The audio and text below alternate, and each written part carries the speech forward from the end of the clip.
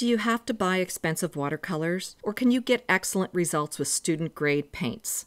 When learning to paint with watercolor, you want to buy supplies you can get excellent results with. If not, watercolor can become frustrating quickly. A lot of student grade watercolor paints just can't give you those results. Hey there, I'm Krista, and today's video is our most important and final test for the student grade watercolor paints. I will be painting the same picture with both the Cotman and the Van Gogh paints. In the past, I've always recommended to my students to buy a few tubes of professional grade paints. With the current prices going up, that may not be possible for everyone. So I've decided to look at the student grade watercolor again. So this is the last of 3 videos where I've been testing out our student grade watercolor paints.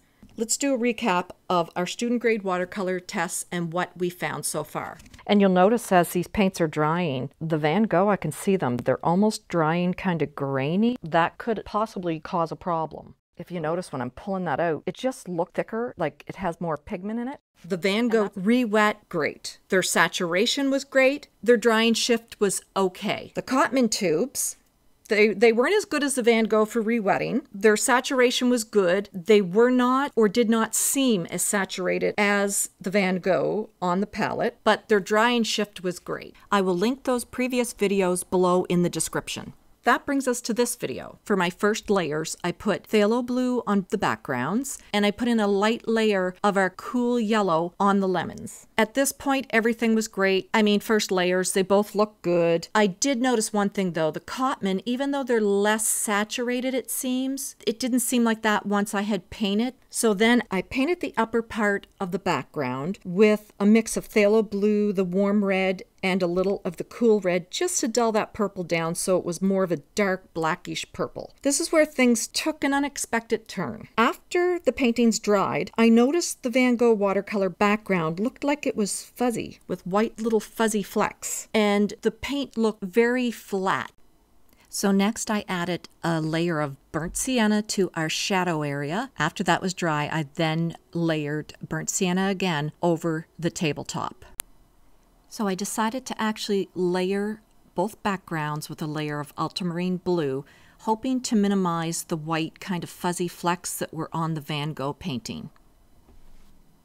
And it actually did help some. You could just barely see them after that the layers had dried. All right, here comes the lemony goodness. Now this is the fun part for me, getting to drop color into the lemons and layer different colors. It is much better than just painting a plain old background. I finished up the final details, and here are the finished paintings, the Cotman, and here's the Van Gogh. To me, the Van Gogh looks dull next to the Cotman.